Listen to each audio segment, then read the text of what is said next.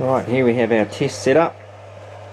I've got a 32 litre bucket with a pond pump in it, which has 1,000 litres per hour capacity and about 2 metres lift, so that'll be ideal. So that's running away at the moment, and this is the return which is coming in, just to show you the flow. So it's not a huge flow, but does the job.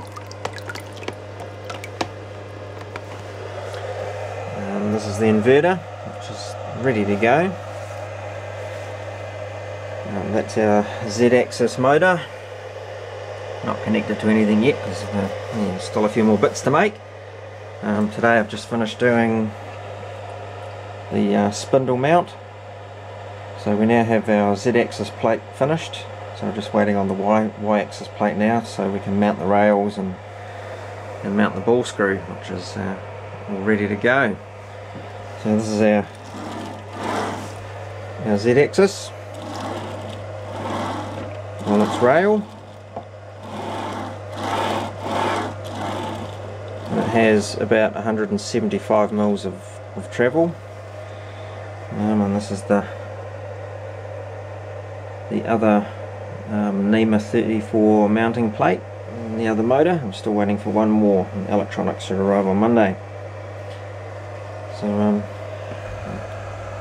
kick it in the guts, and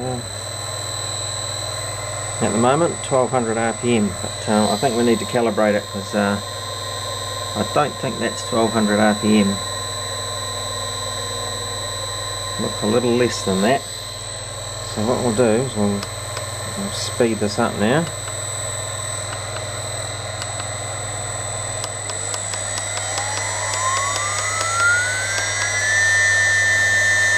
That's what, at 100 Hertz,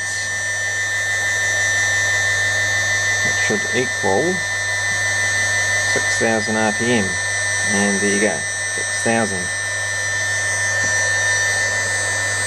There you go.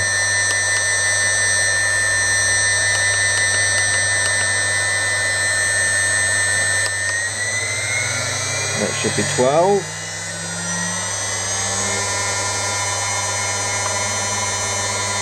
Should pop up on screen shortly.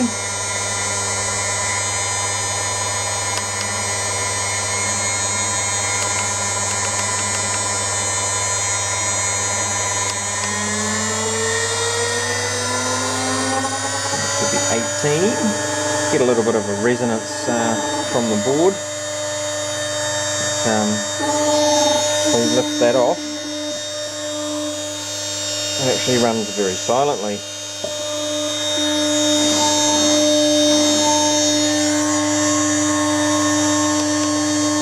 And all the way to the top. 400 Hertz, just 24,000 RPM.